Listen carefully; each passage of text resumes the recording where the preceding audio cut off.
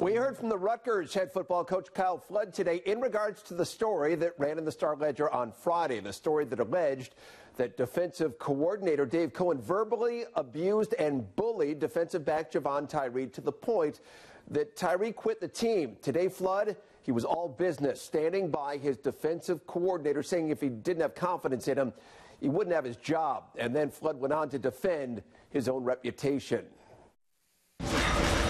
I'm not used to these kind of articles coming out the way they did. I think it was unfortunate. I think had the facts been given at a time, this could have been avoided.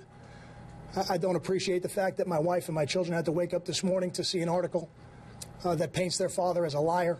Dave Cohen is a great coach. I love him personally. I mean, I had a lot of ups with him, no downs. I mean, he's a great person to bring out the best in every player, so that's really it. There's really nothing crazy going on behind the scenes right now. We're moving past this because we understand as a program that this doesn't happen. We don't have bullying in our program. We're not in the basketball program. This is the football program. We don't do that. The coaches coach and the players play. That's it. I mean, there's obviously stern talking to, there's yelling, but there's no bullying aspect to any of what's going on here. I've built my relationships in this part of the country over the last 20 years, and I spent a lot of time doing it. And everyone I've built has been built on honesty.